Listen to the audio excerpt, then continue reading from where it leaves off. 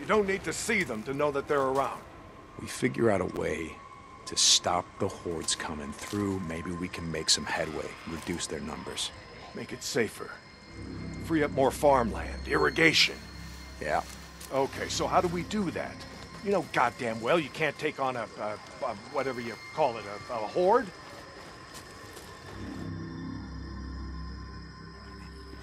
This is how. I'll be goddamn. Yeah. They stay in there all day, hibernating or whatever the hell freaks do. So what are you thinking, that we... Yep. Blow it the hell up. Stick it dynamite there, and there. We bring down a mountain of rock. We seal this shit up.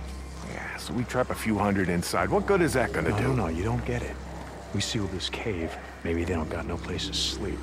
Or maybe this trail of piss and shit dries out, goes stale, and others stop coming. Yeah. All right. You get my attention. Okay, come on, let's head back.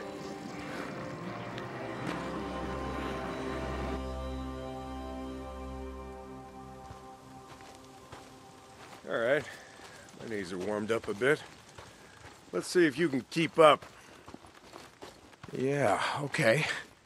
Tell me, when does being out in the shit make you an expert on freaks? You spend your spare time just following them around?